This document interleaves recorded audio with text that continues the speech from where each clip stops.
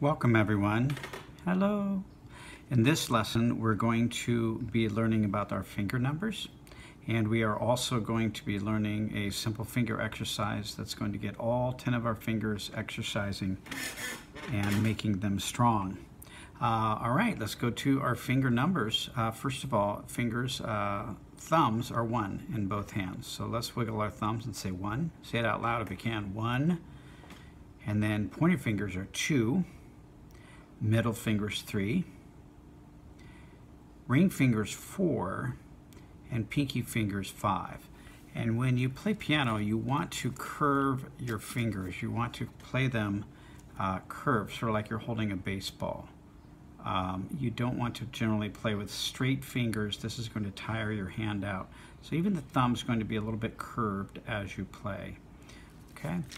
Now, so let's do that again. 1, 2, 3, 4, 5. Let's reverse it. 5, 4, 3, 2, 1. It's helpful if you say it out loud as you go. Let's mix it up a little bit. 1, 5, 3, 4, so ring finger, 2, pointer fingers, back to 1. Good. Congratulations, you just learned your finger numbers for playing piano.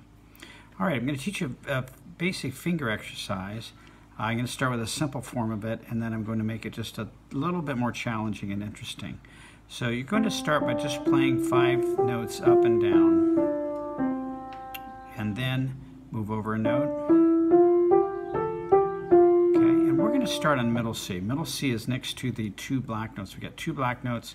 The piano, we find ourselves around, we navigate our way on the piano by the black notes. 2, 3, 2, 3, etc.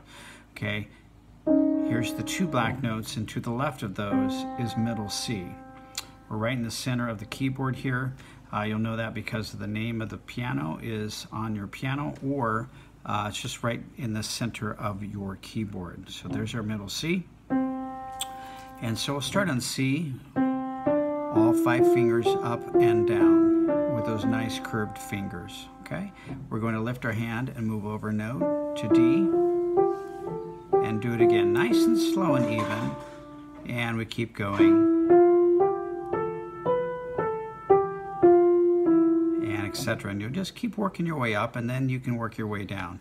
Same thing with your left hand. If you want to start with 1 down to 5 and backwards, that's fine. Or maybe even better, start with your pinky finger. 5, 4, 3, 2, 1, 2, 3, 4, 5. Okay, let's try that again. 5, 4, 3, 2, 1. We're just going to keep a nice, steady, even tempo. We're going to lift our hand, lift the whole hand upward, move over to the D note, and do it again. 1, 2, 3, 4, 5. We're going to lift and go to E. 5, 4, 3, 2, 1, 2, 3, 4, 5. Lift. Let's do the last one here. F, 4, 3, 2, 1, 2, 3, 4, 5. There we go. Okay. Now, we're going to make it just a tiny bit more challenging and interesting here. This is going to be a finger exercise called Hanon number 1. Hanon was a music teacher, and he wrote a book with fabulous exercises to make your fingers strong and agile.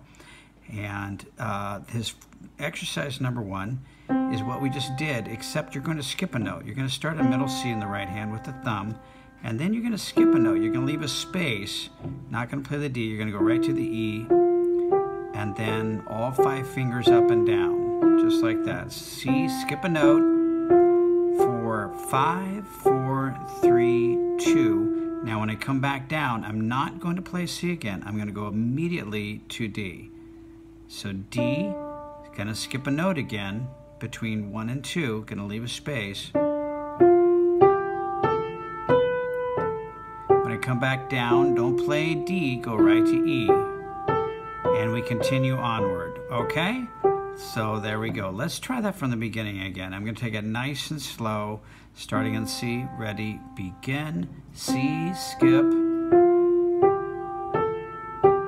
now to D, D, skip, And if this is too fast, you can adjust your settings and slow down the YouTube video if you wish. And F, skip. Now to G, G, skip. Gonna do 2 more going up. A, skip. Now last one, B, skip. Now I could stop here and just play a C note to make it sound finished. Now if you want sort of first week extra credit and you want to try coming downward, you may. That may be too confusing for your brain. No worries, wait a week, okay? But if you want to come down, here's our last one going up. Now instead of ending on C, my pinky is already on the G note, so I'm just going to leave my hand where it is, but now I'm going to reverse it. It's sort of a mirror image of what we just played. So starting on the G note, going to leave a space between 5 and 4 coming down. Let me do that again. G, skip a note, but not a finger. And feel free to lift. You don't have to hold the notes. That can be a little bit tense in your hand here, so just let go, 5 to 4, leaving that space, and then back upwards. Now, F, skip a note. Coming back up, now to E, skip a note. D, skip. Down and then back up. C. 1, 2, 3, 4. Now to B, B, skip. We're going to do 2 more. A, skip. And then G, skip. And when I get to here, if I want to make it sound finish, just add back that middle C note, the first note you played, and that makes it sound finished. And that's Hanon exercise number 1, okay? You do the same thing with your left hand. 5, skip a note, up and down. So let's do that. Starting with the 5, and we're gonna skip a note. Again, let go as you go. Ready, begin. 5, skip. Now to D, D, skip. E, skip.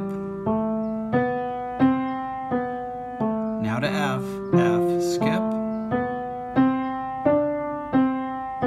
Now G, G, skip. A, skip. We're going to do 1 more going up.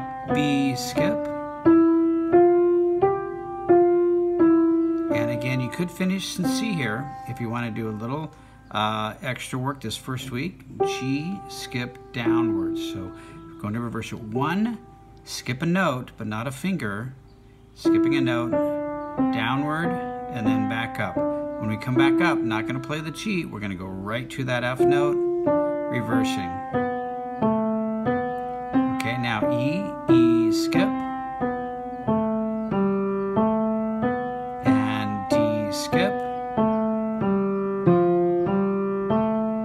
C, skip. Now to B, B, skip.